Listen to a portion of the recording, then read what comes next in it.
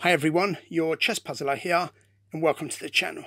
This tournament in Germany is now on fire. Levon has managed at last to break through with an excellent win over Sviatla, who were both unbeaten until round 4. Maxime Vachier-Lagrave did exactly the same thing, coming through with a win over Maya. Little Vincent is thrown in the deep end, and he's probably the only one who has nothing to lose. And then we have Fabi and Magnus, each fighting quite a complicated mid-end game. And again, each playing a perfect way to share that valuable point in the end. So what we have is Magnus and Vichy being tied for first with 3 points. Then we have 4 players, Sviatla, Fabi, Maxime and Levon with 2.5 points each. And then the rest follow. So anyone mentioned so far is capable of winning the Grenke.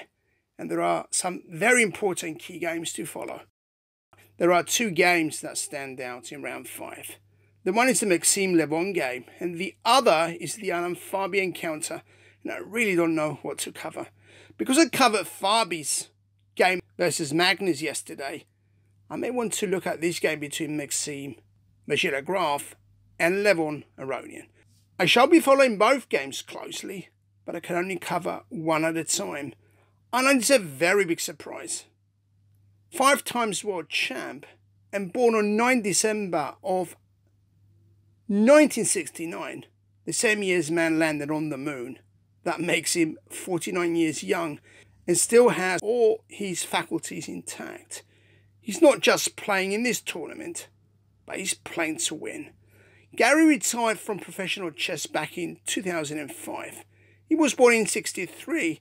And I'm sure you can do the maths to work out at what age he retired. What is the connection to what I'm saying? It's simple.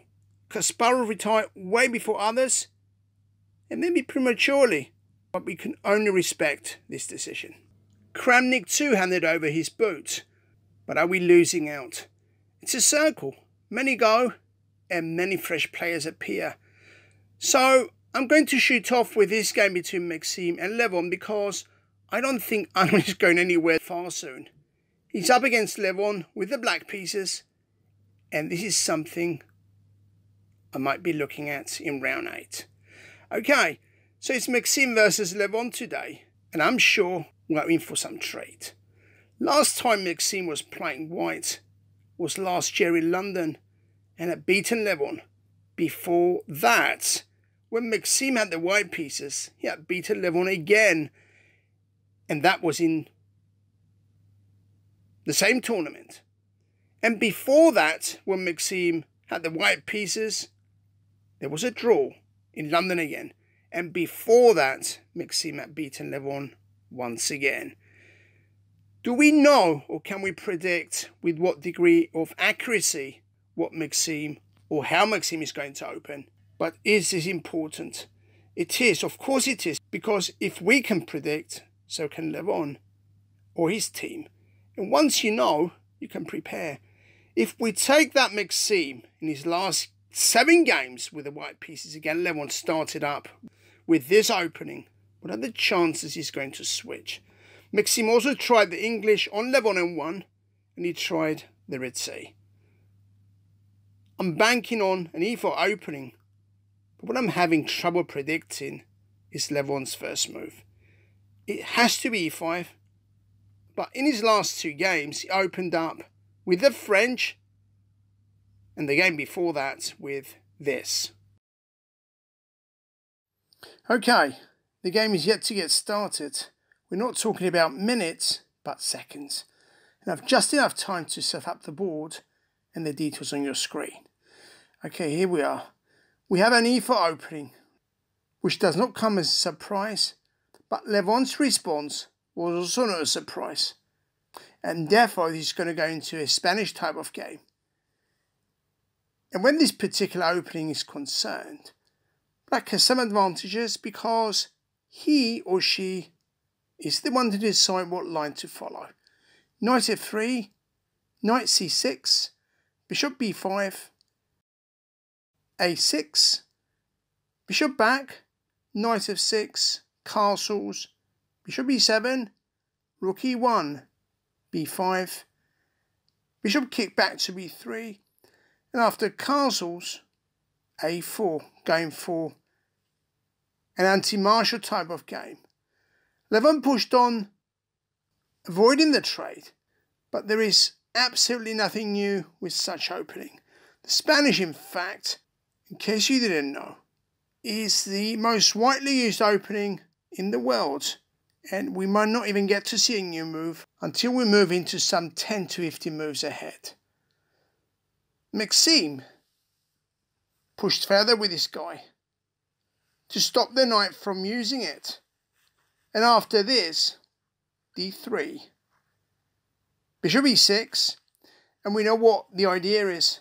Maxime can either choose to take, and if he's not, there is always this knight move, just in case Levon takes. Okay, the moves are coming in pretty fast. The bishops came off, landing black with a double pawn, but this is bad. Because of this, the rook is ready to shoot, so black, in short, looks solid. Knight d2, and here in fact Levon uses the double pawn to attack e4. Maxime may or may not take, but the ball is in his quarters now. Okay, what do you think he does? He goes for a knight repositioning, but where is his knight to go next? And Levon now grabs the opportunity and pushes on with this guy. And it looks has a good grip of the centre, but the question is, for how long? Bishop d2, trying to exert some pressure on this guy. Let's Levon to cover him. But if this guy is covered already by 2 minor pieces, would you really want to cover him for the 3rd time? Has Levon seen something deeper than meets the eye? Maxime's reply here was his rook move, and we can clearly see what he's planning to do. He wants to break up black's centre, but let's see how the game progresses. Levon responded with this excellent rook lift. What this move does is to halt this knight at bay because of a5. Maxime's response, it seems right now he has nothing concrete and comes up with a rather passive move. This is what he did. This one. But what does this do? I don't think anything, but can you afford to play passively at these types of tournaments? Levon can easily go on to remove this pawn on a5, but if you do, you might be disadvantaged. After knight takes and rook takes, there is c3, e takes, b takes, and when this guy on d3 comes off, there is c takes b4, and after rook a2, therefore rook c3 going after the queen. But after this queen retreats to this spot here, the game looks very much equal. But right after h3, I think Levon is possibly trying to work out if he can remove a5. Levon is the person who loves to pull tricks, but is he possibly the one who's going to get tricked if he takes? What do you think he does, or is he going to do? I think he's not going to take, because if he didn't take before, he's not likely to take now. Right now, he can afford to develop his pieces. If he wants to play it safe, there is h6 stopping all sorts of invites into g5. There is a knight move to d7, and there is always a queen repositioning, but don't ask where. Probably d6. What do you think Levon did? I'm waiting too. It has to be one of these moves we suggested, because there is nothing else. Okay, finally, it took him over 17 minutes. 17 entire minutes, and it comes up with this queen move. Not sure what is going on, but there are too many pieces locked in, and we do have quite a complex situation. The bishop on e7 is poorly positioned. The knight on f6 is not better. But if you look at the white pieces, is he any better? You only need to be able to figure out what both white rooks are doing here. The knight on f3 stuck.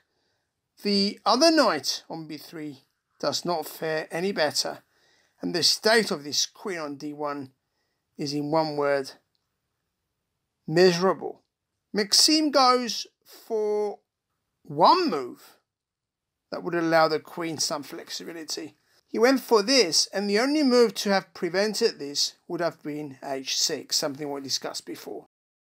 Okay, I'm sorry guys, I'm going to have to cut this game short because I'm on emergency travel to overseas.